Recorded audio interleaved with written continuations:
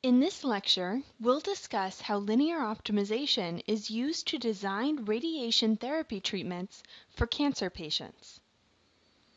Cancer is the second leading cause of death in the United States, second only to heart disease.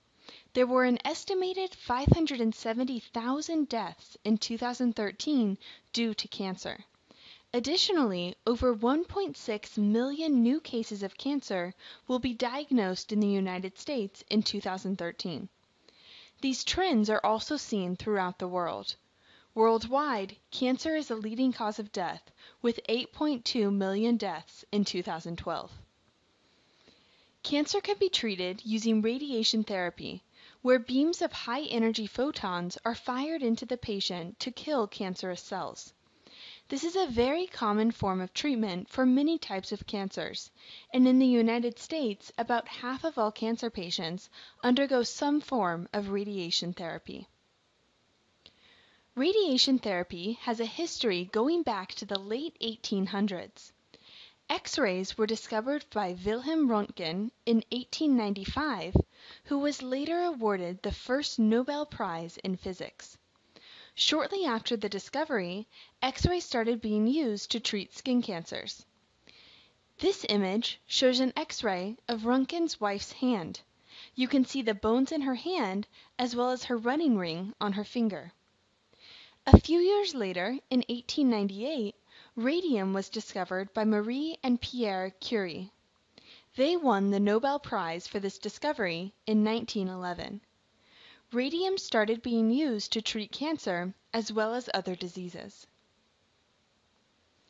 Later in the 1900s, the first radiation delivery machines, called linear accelerators, were developed.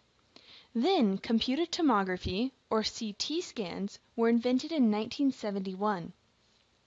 These discoveries led to the invention of intensity-modulated radiation therapy, or IMRT, in the early 1980s.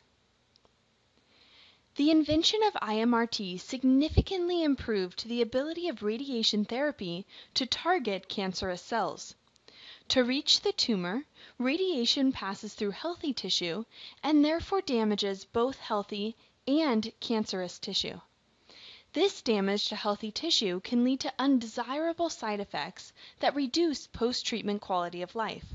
For example, blistering and burning of skin can occur because of the damage to healthy skin cells. For this reason, we want the dose to fit the tumor as closely as possible to reduce the dose to healthy tissue. This became possible with the invention of IMRT. In IMRT, the intensity profile of each beam is non-uniform. Before IMRT, each beam had to have the same intensity, so the tumor could not be targeted very well. But by using non-uniform intensity profiles, the radiation dose can better fit the tumor. Let's see what this looks like. In this image, we have a person's body outlined in black, and then the target, or tumor, and two critical structures also outlined.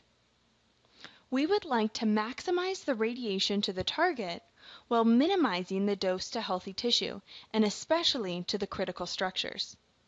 Using traditional radiation therapy, each of the three beams has the same intensity throughout the beam.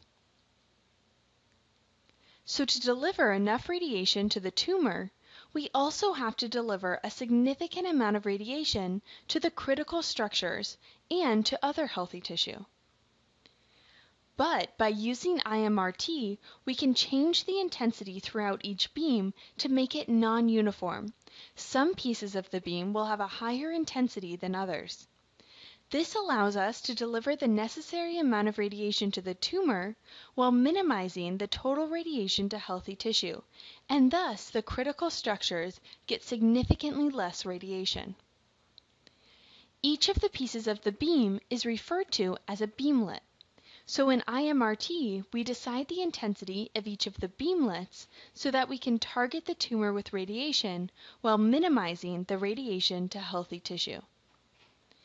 So in designing an IMRT treatment, the fundamental problem is, How should the beamlet intensities be selected to deliver a therapeutic dose to the tumor and to minimize damage to healthy tissue?